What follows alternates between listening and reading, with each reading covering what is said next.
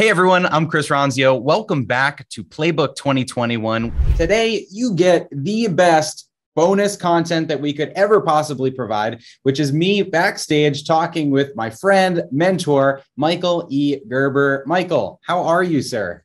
I'm absolutely perfect, Chris. How are you? I'm amazing, and I can't wait to dive into this with you. So, as the people that are watching know, we've got a little book that we worked on over the last kind of couple years that this project came together. And you were so gracious to write the foreword to this book because of how profoundly impactful your work has been on my own entrepreneurial career.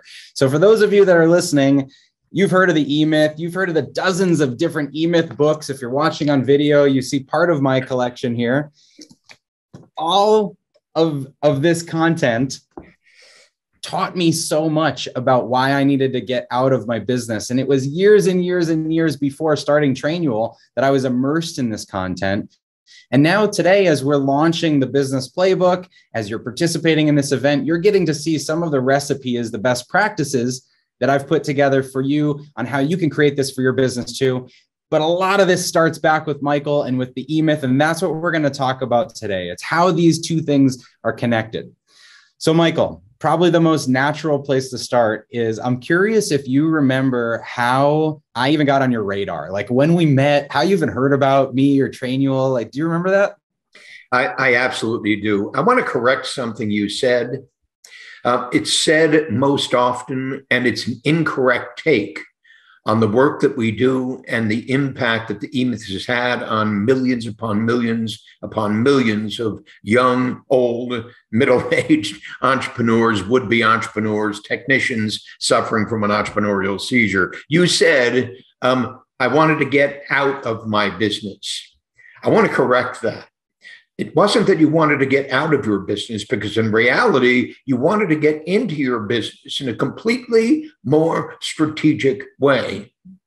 And the only way that you could do that, the only way you could accomplish that, the only way you could become the true chief executive officer of that, the leader of that, is to rise above your business so that you could look down on your business from a height that would enable you to see the entirety of your business and the way in which all of the operating structure that made up and constituted your business could produce the explicit results you were focused on producing. And hear me, that word, I use that word, explicit results, not sort of results, not hopefully results, but explicit results.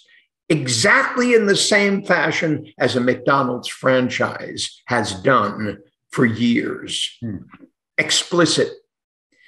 And so your business is in the business of documenting that explicit way that effectively anyone and everyone who considers themselves to be an entrepreneur is approaching the design, build, launch, and grow of their enterprise, not their business, their enterprise.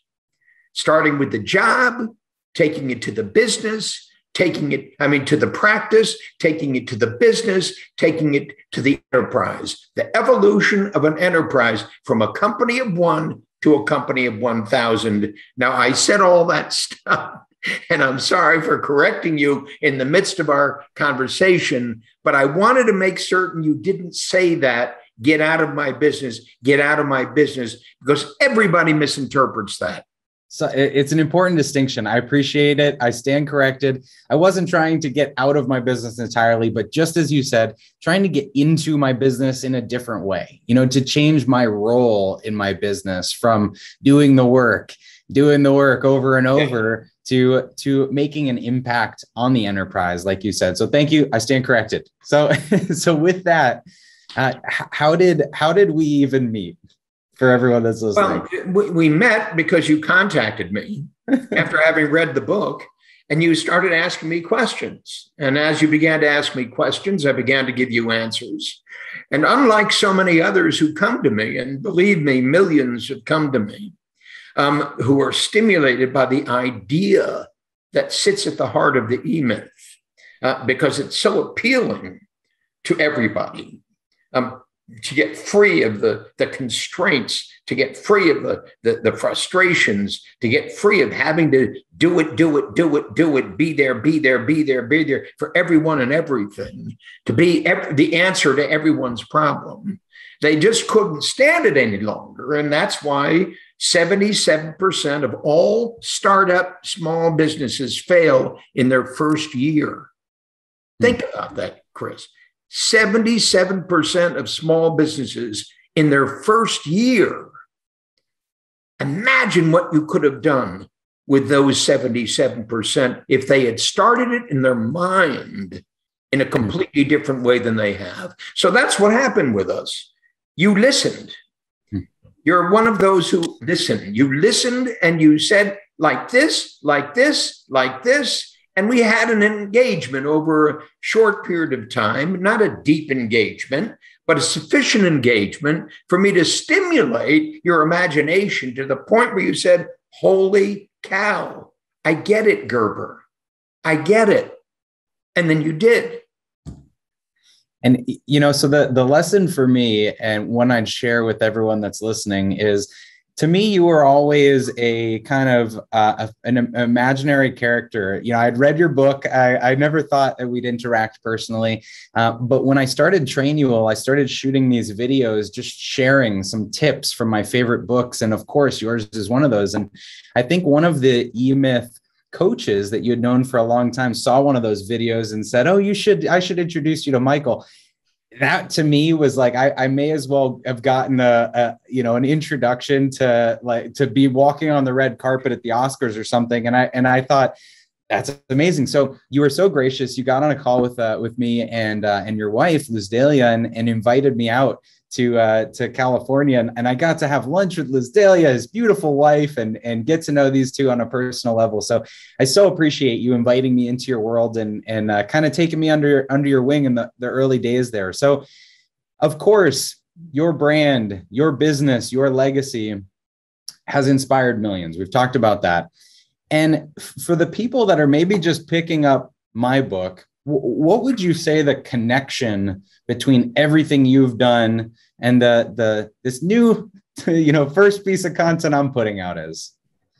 Well, it's really quite simple. In your book, you effectively define the process that Trainual has applied to the development of the documentation system that's absolutely critical if any company is going to become what I call a business format franchise. Now, effectively, you're not in the franchise business. You're not essentially saying to everybody you can become a franchise. Right. What you are saying is documentation is critical, because if you don't document it, you don't leave it behind. If you don't leave it behind, you're not going to ever replace yourself to the degree that you hope to. If you can't give the exact words you use to Murray, Murray is going to use whatever words Murray makes up.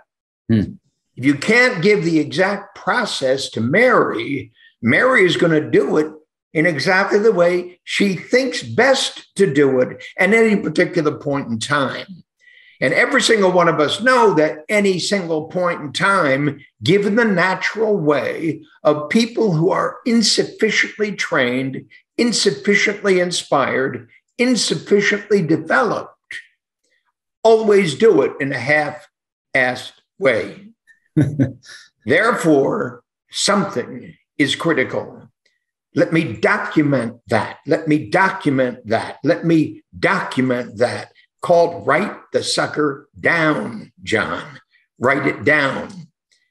And because John has difficulty writing it down, you've created a methodology for doing it for John, which once John gets this message, once John hears, watches this interview, once John reads the E-Myth Revisited, once John reads any one of my E-Myth vertical books, the E-Myth Chiropractor, the E-Myth HVAC Contractor, the E-Myth Accountant, the E-Myth Attorney, et cetera, et cetera, et cetera, John, whatever he does, will immediately begin to appreciate why you're doing what you're doing. And he'll say, thank God, Chris Ronzio, thank you for making this service available to me so I don't have to do that too.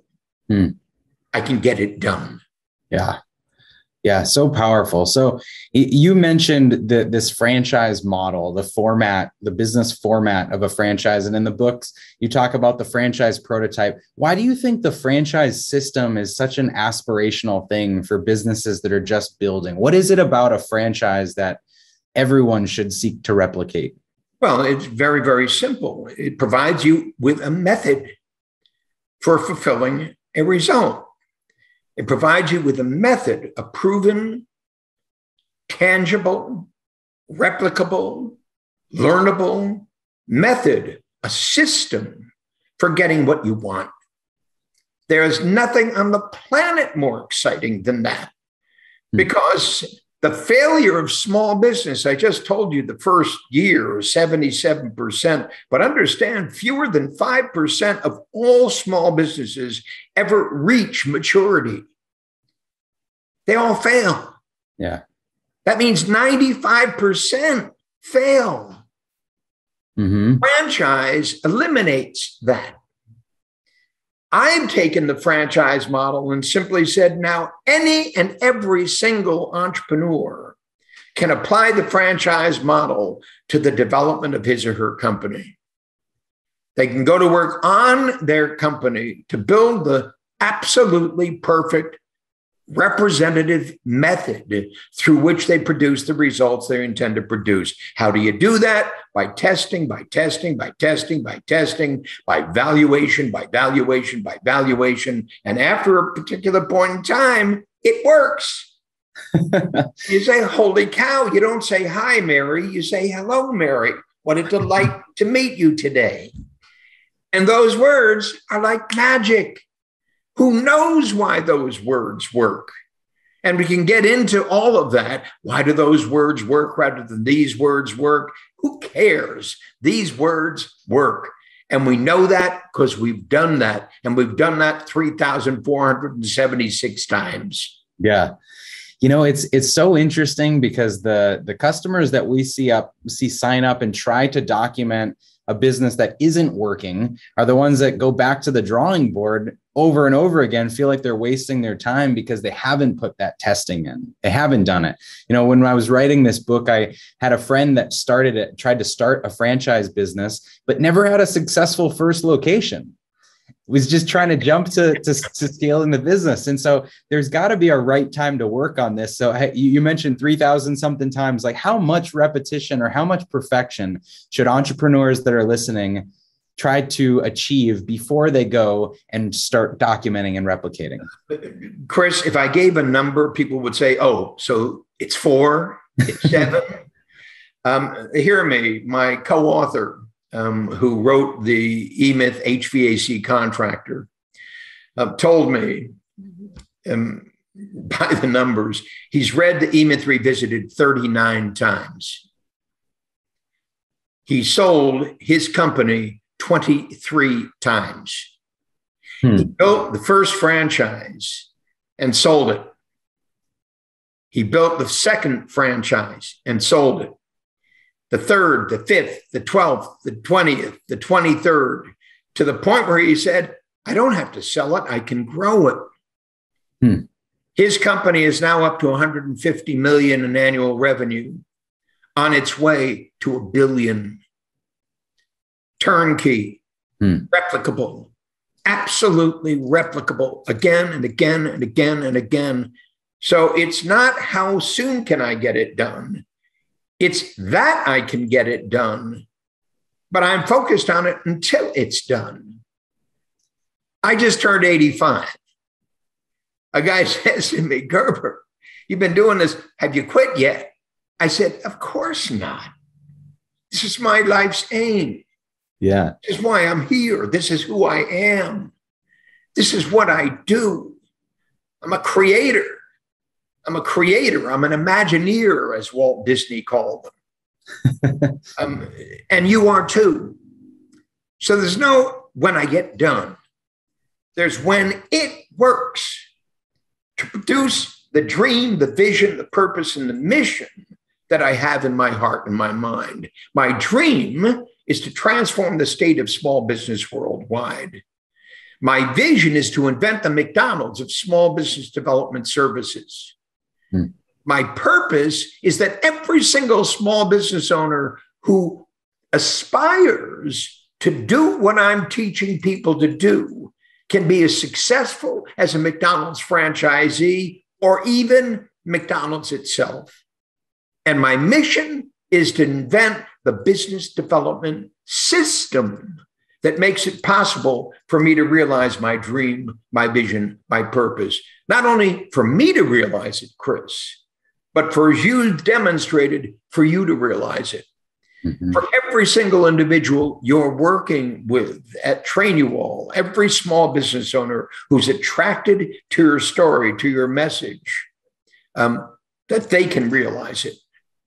It's free. No, I want to stop there because I know you have some incredible content around how business owners can think about their own dream and their own mission and vision and purpose. And where would you point people to if they're just interested in learning more about that? I would just simply say, go to Michael at michaelegerber.com, Michael at michaelegerber.com, or Chris, get the actual link from Luz Delia. Okay. And she'll share it with you and you can share it with everybody else. Have them come to me and they can come and join me in the Dreaming Room online. Perfect. The Dreaming That's what I was Room hoping online. Yep.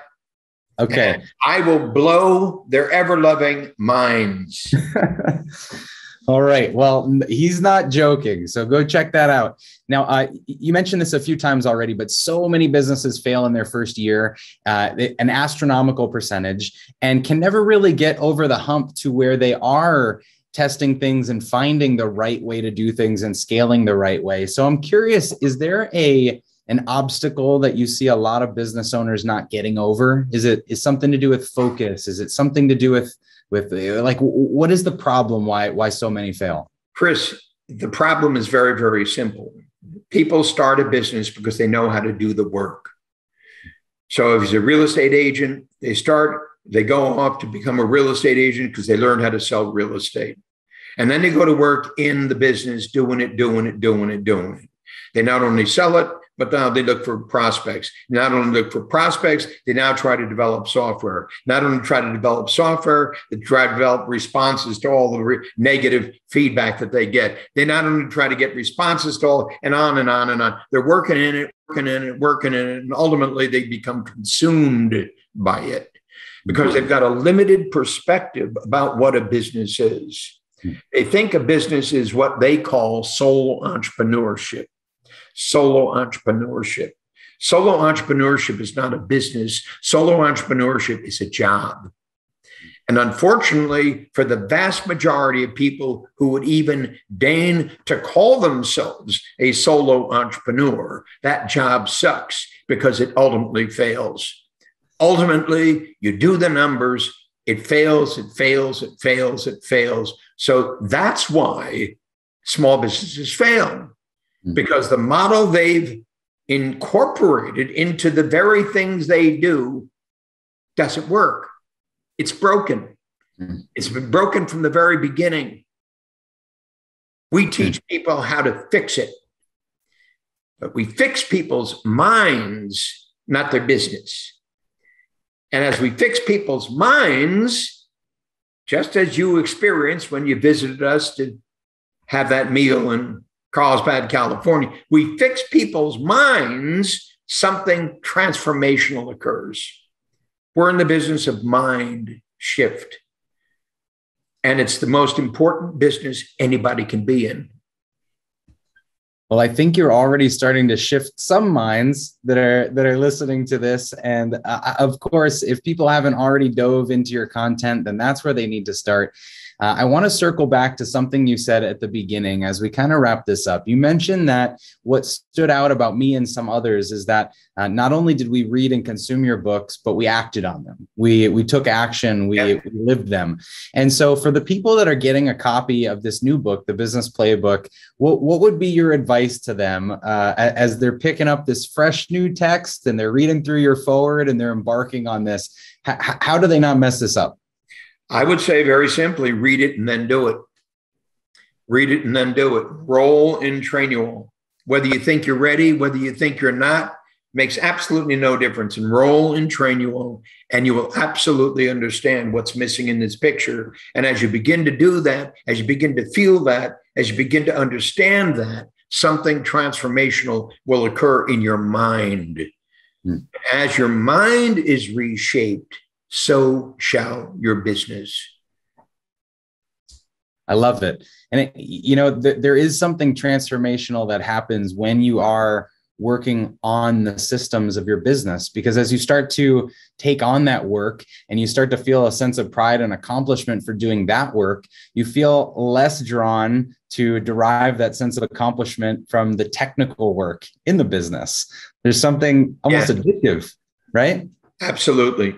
You begin to see a bigger picture. That bigger picture is stimulating. That bigger picture is innovating. That bigger picture is what makes a Disney. That bigger picture is what makes a Steve Jobs. That bigger picture is what makes an Apple, and so forth and so forth and so forth and so on. And the minute you get that, you begin to understand that the entrepreneur lives in a world so much broader, so much more vital, so much more invigorating than the technician does. Doing it, narrow, as opposed to seeing it, and creating it wide, broad, visceral, stunning. It's a beautiful thing to experience. Well, Michael, in your words, again, for everyone else, if you're looking to build a company from 1 to 1,000, if you're looking to transform your small business like Michael is inspiring millions around the world to do, if you're reading through all of these books and just wanting to put something to use in practice, hopefully this conversation has given you the motivation to go read the book, go do the book, go make a difference in your business. Michael, it's been so great chatting with you as always, but thank you so much for being involved in this project with me. My absolute delight, Chris. Thank you. It's always a delight.